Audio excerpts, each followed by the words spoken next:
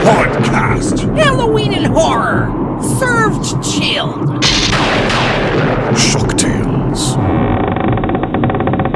Hey, welcome back to the last bar and dispensary on the left. I'm your G-host, Baker.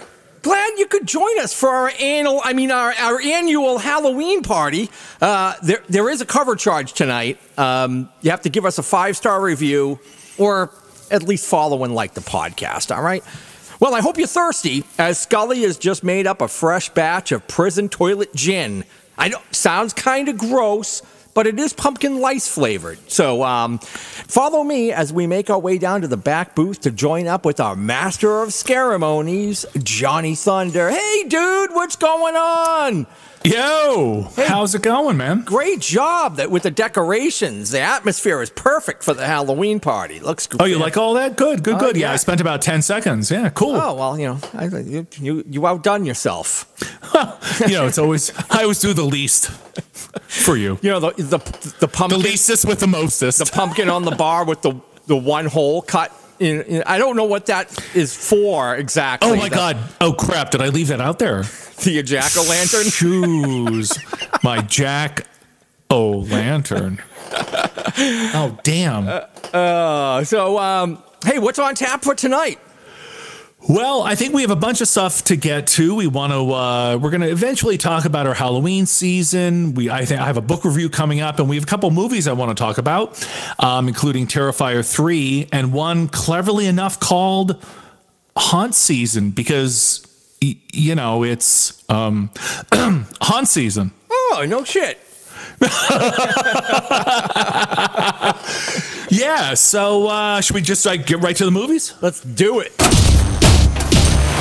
How long can you scream without needing like a break or something? Probably a few hours. This is Matilda. It's her first time at a haunted house. We're just a bunch of theater kids who never grew up and got real jobs. 1, 2, 3. It's fake. It's only fake if you don't believe it. It's all fantasy, right? This is all part-time and seasonal, so sometimes people just disappear. So what's your thing? I'm either gonna chase people around with a fake chainsaw, or I'm gonna chase around with a real one. Oh. Tonight, we give the people what they want! And what they want is blood! They want guts. They want clowns with chainsaws.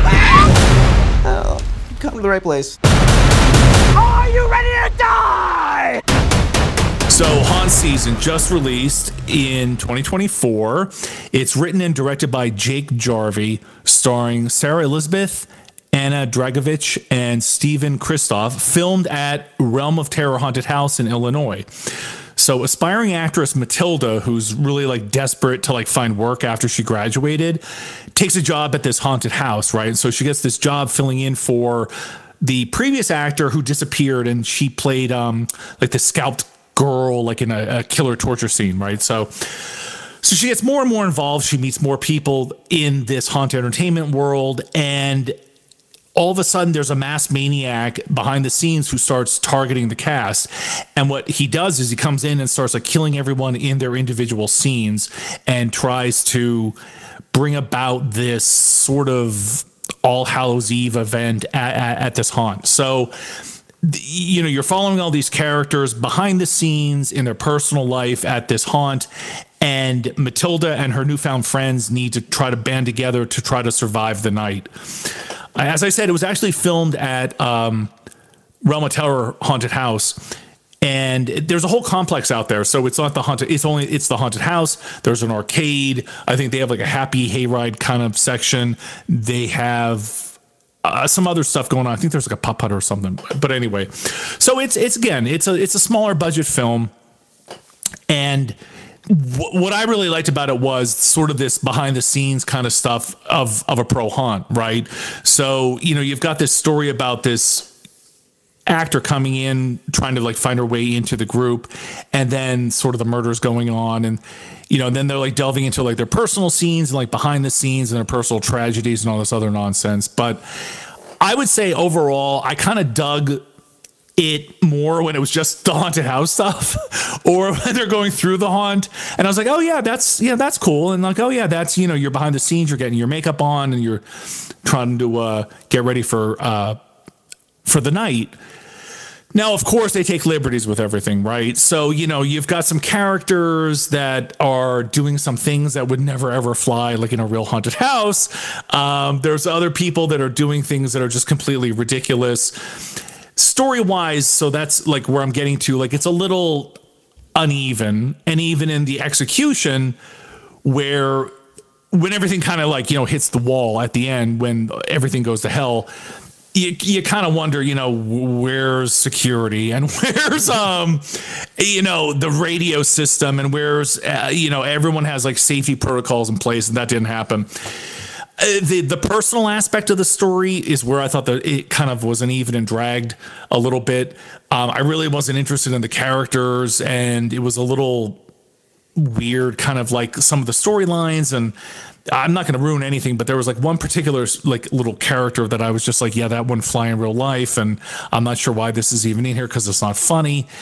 And I think it's a little uneven, and I understand what they were doing and I appreciate it. I dig, obviously, movies like this, like set in haunted houses. I think we just had Haunt too long ago, and there's a couple other ones. But I think I would have stepped back a little bit and actually consulted more with maybe, say, the haunt, that they worked at, and kind of say, hey, look, if something like this happened here, how would security react? Or how would the actors react? Or like, what would you do? And not just kind of have this kind of free for all at the end where nothing makes any sense. Because frankly, when like, all hell breaks loose and people are running out of emergency exits and having all kinds of like craziness going on, there would be a reaction from the outside.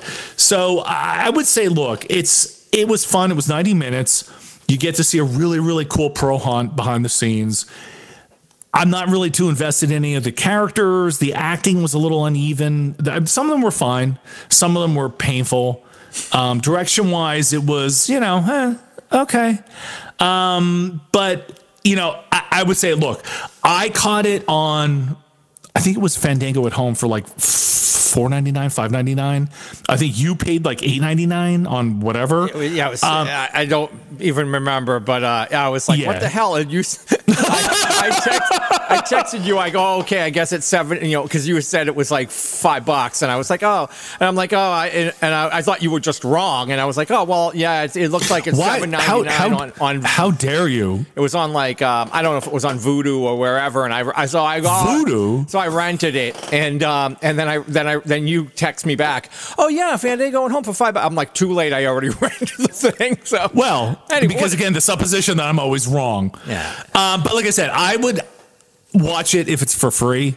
Yeah. If you're like working on props or like you're setting up for Halloween or something, I'd watch it. Like I said, it was actually cool to see this haunted house because I'm sort of like, if I was ever in the area, I'd go check out Roma Tower. It looked pretty cool behind the scenes. Yeah. And there were a couple actors I said that were like, I thought did some good jobs. There's not too much to the mystery of the story. It's very basic. Again, this actor comes in, joins the crowd. There's murders going on, and it's kind of basic, but like I said, it's not the worst thing I've ever seen. I just don't know that I would pay for it. Now, I think there's a lot of potential for everybody in the movie, and I, would love to see more from them. And like I said, I love this type of flick, but it wasn't exactly the greatest thing I've seen all season. Now, I left with a couple of questions. One was, Are haunt actors really that irritating? Are they that excruciatingly? Wait, are any of my coworkers listening? The other question I have, you don't even have to answer that. It's okay. It's kind of a rhetorical question. Well, I'll put it this way, and I've actually said this to my bosses multiple times at Bates. I show up at the farm, I clock in, I do my job, I clock out, and I go home. and you peel out of the parking lot. like Roadrunner. feet don't fail me now. And the other question I have is, are you an exhibitionist or are you a theater kid? Which one are you? Well, there's some, and I didn't want to get into spoilers, but that's where I had said I was like sort of, you know, like the party scene was a little. Do you hang around backstage with your slong hanging? Sadly, nobody would notice.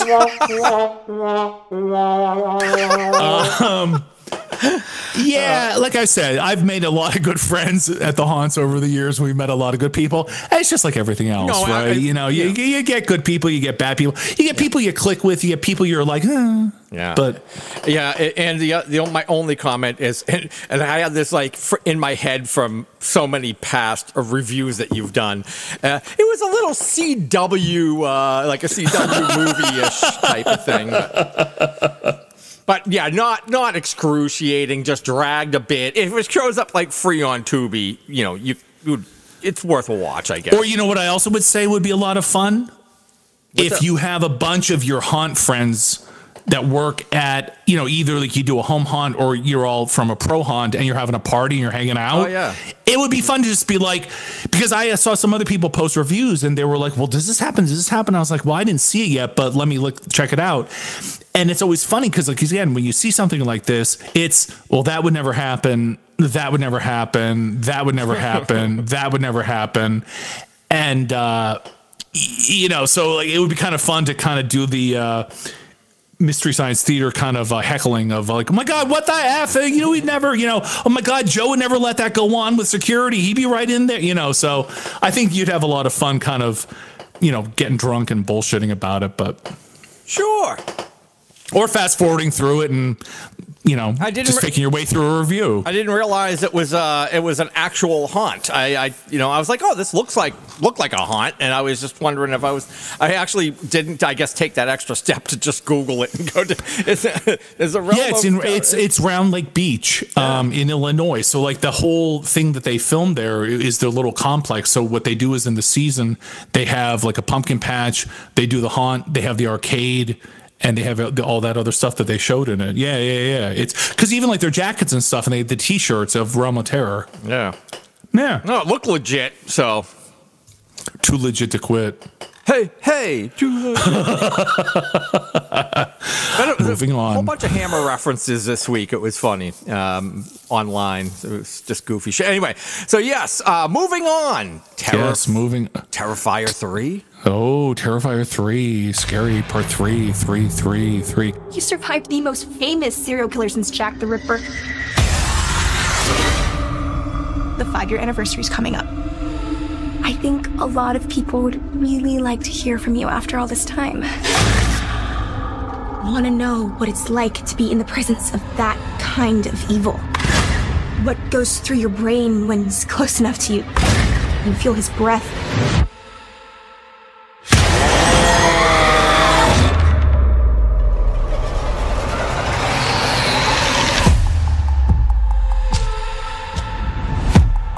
I saw him today. Who? How can you be sure it was really him? I could feel it. Who is this Santa? He's scaring my kid. Yeah, he's scaring me too. Hey, Santa's handing out presents!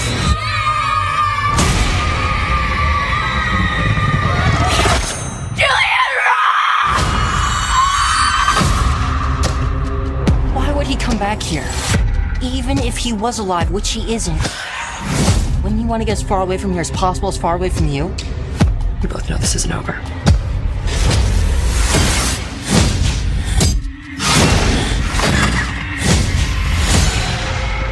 I have to go back to the Terrifier.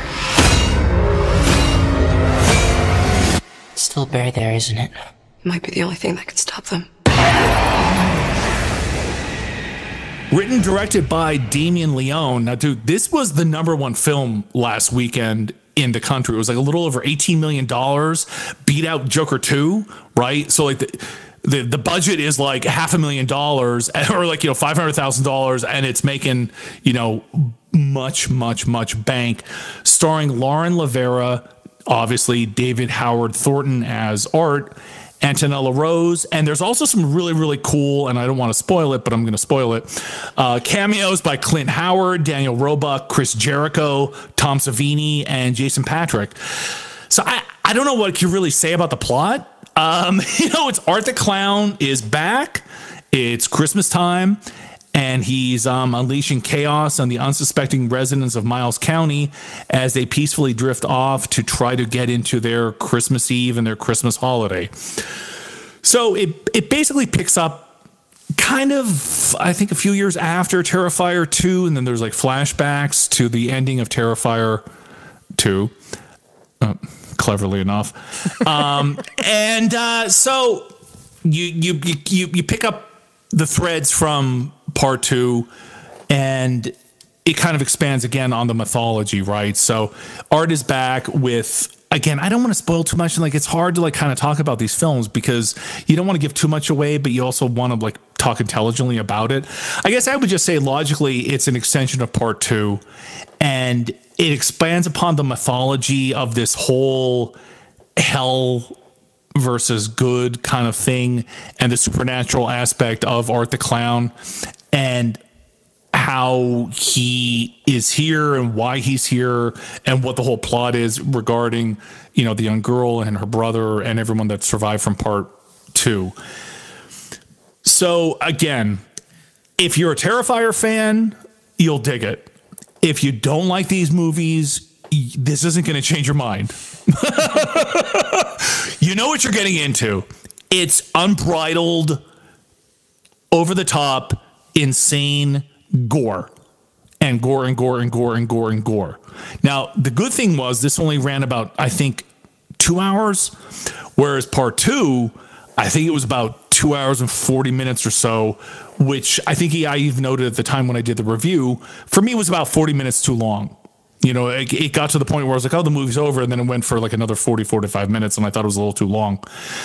I would say overall, again, I'm a big fan of obviously practical effects and watching how things are done, how things are made, and the special effects in the movies. And obviously Thornton is an amazing pantomime, and he's an amazing actor as Art. And a lot of the other actors are good. I think everybody does a good job, and they're pretty convincing in what they have to work with. That being said, again, if you dig these movies, this is fine. If you're not a big fan, you're not going to want to watch this, and don't check it out, because like I said, it's not like I feel like your husband's like, oh no, this is the one you're going to really love this. You're like, no, you're not going to love this. Or you're dating a chick and she's like, no, this is my favorite movie. It's like, okay, I have to call the police. I have to run. My lift is here. So I would say I had fun. I was less entertained than I was by part 2, which sounds weird. And I don't know whether, and I know it sounds very, very simple and very, very dumb, but I kind of like the Christmas setting. I was a little off because I'm I'm in the mood for Halloween. Now, the first couple, and of course, obviously, when Art the Clown, the character showed up in All Hallows Eve, they've all been set at Halloween. So I get them trying to set it at a different time of the year and trying to do something a little bit different. By the same token, I was like, I almost wish this came out right before Christmas. Yeah, I was thinking because the same, then at least in November, Yeah. Because then it would be like Black Friday, right? So, because everybody's off, you're shopping, you have have something to do, and I'd be like, oh, cool. Like, you're kind of bridging between Halloween and Christmas. And I think there were a lot of really, again, great kills, great practical effects, and so much gore. Again, if that's your thing, appreciate this for what it is, and that's what you're going into it for. If you're looking for sort of a lot of character development or plot, storyline, this ain't it. And that again, I'm gonna go off on a limb, and I don't know if anybody else agrees. I like the character of Art, again, from All Hallows Eve 2 and the original Terrifier, where it was more just this sort of effed up kind of weird. There's kind of a supernatural aspect to him, but you're not kind of defined by any definite mythology or definite story and background or purpose or explanation, which scares me more, right? John Carpenter's Halloween. you've got Michael as the shape, and you're not sure, is he just a human being? Is he supernatural? What's going on? And as more and more sequels go on, you get more mythology, you get more background, you get more explanation. So I actually prefer art more just this undefined. You're not sure what he is. You're not sure what's going on. Maybe he's supernatural. Maybe he's just like this effed up dude in a clown outfit without sort of the overt Evil Dead, Hellraiser kind of, mythology. But everything, again, every story has to build in every sequel. So you've got to give more and more and more and more. And if this is the, what the, Leon wanted to do with his story, more power to you. I respect that. I just like more of a practical kill kind of weirdo. You go to the supermarket, somebody follows you home and something weird happens. Not necessarily, the bride of the devil pops out of your toilet. Right. So, Yeah. So look, I had to find time. I took off an afternoon of work because, this is monkey business. This was very important for me to check out. Again, if you're a fan, I think you'll dig it. Maybe not as much as part 2, but it is what it is. So I don't know. Have you seen all of them? You know what? I think I have to go. I think I've watched All Hallows Eve, but I do not recall at all. I'm pretty sure I've seen it, but I have to go back and rewatch it because I don't remember much from it. And I've seen, Terrifier 1, 2, and now 3. A couple of things that I was thinking about from this movie is like, one, like David Howard Thornton was awesome, and I'm the whole time I'm watching him, I'm thinking he obviously must have done like mime classes or whatever, because his nonverbal communication skill, like the way he like just emotes and everything was just absolutely outstanding. And some of the shit that he was just laughing out freaking loud. Well, and let me just interrupt. Remember the last time we were here, I reviewed the movie Stream, and he's one of the 4 killers in Stream, and he also does the same pantomime kind of routine in that film. So, and he was also in last year, was it the Grinch horror movie that they did? So again, it was the same kind of act, but again, I totally agree with you. Yeah, and like especially there was a couple of, without this is really giving anything away, when that podcast girl and her boyfriend were in there, and she's explaining how she idolizes art or whatever is like the most amazing thing. And he's like around the corner, and you see him like waving like at his face, like he's like blushing and shit, like he's tears coming down. It was just there was so many scenes like that I was just laughing out loud, like the Blood Angel. You know what I'm talking about? Because as soon as he laid down, I said, if they don't do a friggin' angel here, I'm going to be so And I almost started clapping. I was like, awesome. I was like, there was only a handful of people in the theater, and I must have looked like a complete lunatic because I am fucking laughing out loud through all the kill, like through almost every kill. I'm like, oh yeah, like, oh, that's kill. I'm like, oh, that is so sweet. And I'm like, I am like so getting into all of it because everything got ramped up. That's funny. So I know. No, that's funny because I went last Monday afternoon. It was like a noon show, and the theater was half packed. Oh, it was also Columbus Day, so I think a lot of people had off from work. Yeah. But I was like, but to your point, there were actually people. I was like, all right, so I'm not a freak for laughing at this. The posterior chainsaw. I was like, oh, and everyone's like, oh. That's the one where I was like, oh no! That might have been the sickest kill of the entire movie. It was just I was like absolutely insane. I was like, I came home and I came home and I took a dump and I was like, oh no! You're looking in the water underneath. No, like, but I was like, is there anything under there? I was like, that was painful enough. Like, no. Yeah. We had seen that In a Violent Nature not too long ago, and we were talking about how insane the kills were and how amazing, like what some of the best kills I've seen in a long time.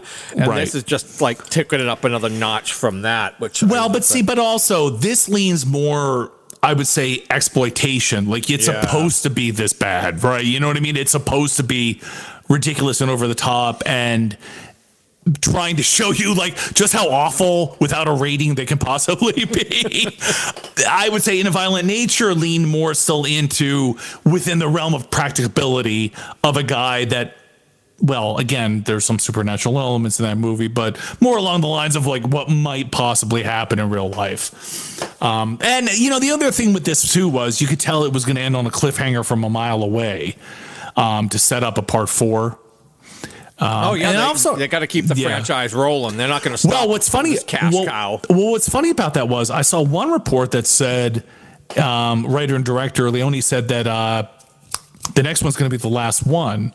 Which, you know, it's like, okay, you know, if that's the story you want to tell. And again, you also have to respect because apparently after part 2 and the success of part 2 last year, he was approached by a multitude of major studios who wanted to fund the part 3. But he said he would never be able to get away with what he wanted to do. There would be so much studio interference. And he said, nah, I'm just going to stick with my platform. I'm going to stick with my people.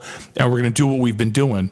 So you've got to respect that, right? Yeah. So, so like I said, if part 4 is the end of it, good. Like I said, I'm not as much of a big fan of the supernatural aspect. The part, like I said, part 2 had more of it than here, but here obviously gave more of the backstory of the supernatural element. And then again, spoilers, the finale sort of has all the supernatural stuff. But just some of the, like the twistedness, insanity, bloodletting, gore.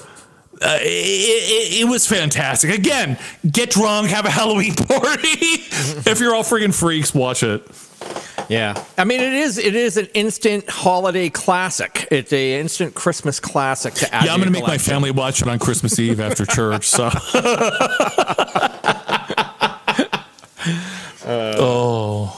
All right. Hey, do you have a book? You read a book, didn't you? I mean, oh my God! I saw books, but you read. I was going to say I saw you posted a picture of your patches that you're selling, and there was a book. You gotta be fucking kidding! People were alarmed. There was a book. There was. In your there house. was like a gasp. That was like a collective gasp on the internet. You have a book! And it wasn't even like the Sears Girdle catalog. I'm like, well, it is a picture book. It's a coffee table. It's a coffee table picture book of all this vintage Halloween. By the way, I got to do a review on that book because that vintage Halloween book is outstanding. But anyway. But you have a book to talk about. We won't get into that. Yeah. Now this is a really, really niche book, and I don't know how many people this is going to appeal to. You'd have to be a real hardcore either horror fan or fan of film itself or just vampires. But it's called Vampires on the Silent Screen, Cinema's First Age of Vampires, 1897 to 1922, written by David Jones. It's 327 pages. It also costs, again, over $100. So it's always my warning, my heads up on people. My wife works at a college library. I can ILL stuff, interlibrary loan stuff for free. So if you can find this through your local library, whether it be public library, college library, university library, again, if you're interested, I wouldn't spend $100. But anyway, it's the first study of vampires in silent cinema, and it presents a detailed academic discussion of the films and their sources. So again, it's through this whole socio-cultural framework and critical highlighting of echo horror theory, and it's used throughout the book. So what I thought was cool was, again, there's a bunch of movies I've never heard of, including, the author identifies the fire elemental from the Wharton Brothers' The Mysteries of Myra from 1916 as the cinema's original vampire. And he also talks about a movie called Dracula's Death from 1920, as well as the first ever film female vampire in Eric Kober's Lilith and Lie from 1919. Another highlight was another movie I never heard of was Alexander Korda's Magic from 1917, featuring a vampire that kind of may or may not be Dracula, named Count Merlin. So again, if that interests you, I would definitely try to check it out from your library. I dug it, turning me on to like stuff I've never heard of. And it's always, you know, you always think about like, oh, I've seen everything. And then you're like, oh my God, I've never heard of this. I've never heard of this. I never heard of this. And if you can even like track down a little bit of it, either on YouTube or on the internet or wherever, it's always cool to kind of see the predicate and the first attempts at all these movies, how they were the stepping stones for future projects, whether that's, you know, the German Expressionist films or the Universal films, obviously, and then moving on to Hammer and so forth. So that's it. Now, yeah, it was cool. It was cool. Are these movies available? Like, are they like on YouTube, or are there ways you could? I haven't gotten that far. I haven't gotten that far yet. I literally just checked the book out and I just finished it. So what I was going to do was I was going to try to find them. So if I find them anywhere, I'd be happy to post some of the links in our group. And our group is what on Facebook, Chris? It's the Hauntcast group. You're a smart motherfucker, that's right. Oh. Yeah. Cleverly enough. Go figure, right? Wow, yeah, that's a pretty cool name. How'd you come up with that? If you're not a member, I didn't. Smash that button, like, subscribe. PJ Revenant did. Right. I just ran with it. Yeah, but join the Hauntcast group if you want to be up to date on everything that's going on with the show. On Instagram, it's hauntcast.podcast. If you want to follow along, I post every week updates on what's happening with the show as they drop. You know, I'll fill you in. So if you do want to know what's coming out each week, what segments we're dropping, just follow along. Join the group or follow us on Instagram. All right. Or don't. You know, whatever. You know. I'm not the boss of you. I don't, you know, so. You're not? Well, you are. For you, Johnny Thunder, I am. But not the rest of these people. How dare you? I know. So before we break, give us a wrap on what's going on over at the Bates. You having some fun? Getting some good scares? What's happening? Yeah. It's been a fun season. Yeah? You know, we started, God, it was like the third weekend in September. So it's been fun. Like I said, I'm only doing kind of Friday, Saturday, mostly Saturdays, but I've gotten to do a couple cool things, which I always like dig. I've gotten to do 2 morning, Philadelphia morning news shows. I've done Fox 29 and I just did, PHL 17, which is awesome. Now the 5 a.m. call times aren't awesome, but you know, trying to get everybody in makeup, get everybody in costume, and get everything done for like a 7:45, 8, and it's typically like you have hits, usually like 7:45, 8:45, 9:45. So yeah, it's been fun, you know, and again, seeing like old friends, always catching up with people. You know, some you keep in touch with more than others over the non-haunt season, but it's been fun. Yeah, it's Bubba's back. I'm out there doing my thing. You know, having fun, taking pictures, entertaining, because I'm obviously very entertaining, and it's been a fun season. So I'm thankful to be back, and I'm glad to have the opportunity. Like again, like I said, it was always my, you know, fantasy as a kid to work in a friggin' haunted house. You know, growing up, like I said, I went to Dracula's Castle in Wildwood, Brigantine Castle. So those were always like the big things going down the shore, or, you know, going down Delaware and going to the Haunted Mansion and all the dark rides and stuff like that. So it was always like, wow, that'd be so awesome someday to do something like that. And, you know, I got to live that out. So I'm pretty thankful. Yeah, it's been a lot of fun. You have any one good little and like one really great scare or funny story from the queue line? God. Actually, you know, it just it's so funny you just said that. Yeah. It actually happened last night. So there's a family. Do tell. Oh my God, dude! I don't know if I can actually. Well, I'm gonna say it, but I don't know. So last night there was this family. I was right outside the line to get into the queue line for the base motel for the haunted house itself. So I'm standing there and like, you know, it's like a family of like, you know, maybe like 10, 15 people or whatever. So most of them come up and they're fine, whatever. And this woman's just like, oh no, oh hell no, oh no, oh no. Cause I had just come I'm in the courtyard and I just went over to the hayride line, just went over to the corn trail line. And then I just came over to the house and I was just kind of standing there and she's like, oh hell no, hell no. They're like, oh, come on. And then, like, you know, they all went in and basically left her behind and they're laughing at her. So it was basically like every time she like tried to like come through past me, I'd kind of like take a step forward and she would scream and run back into the courtyard. So she comes back up. They're like, come on, stop being a fool. Get over here. So finally, like, I kind of just like let her go through. Right. So as soon as she goes through, like, I just turned and I was like, you know, I just was like, hey, you know, whatever. She friggin' rolls, falls on the ground. She loses her baseball hat, right? So 3 of her kids come over to try to help her to pick her up. So everyone's like laughing and like, you know, having fun or whatever. One of the kids apparently steps on her hair and she tries to stand up. And as she does, she's like, get off my hair, get off my wig, get off my wig, get off my wig. So the hair stuck to the hat. She's trying to hold on to like the wig, like, so like the wig sideways with like the hat, and the family's like laughing at her, taking pictures, and they're like, oh, you're always a fool. And it was just, I was just dying because I was like, oh, it's a wig. But that one made me laugh. Like, literally, it was just last night. A hair hat. Yeah, and that's, dude. I was just like, it was like, you know, rock on, Wayne. You know, it was hilarious. Awesome. Oh, and also, I was going to give a shout out to our good buddy Ed Gannon. I've been using his death whistle that I bought. You know, I've never used sort of like a prop like that. I always have like my axe out there. So I've been using the Aztec death whistle that I bought from him at the Eastern Hauntcon up here in Oaks in the spring.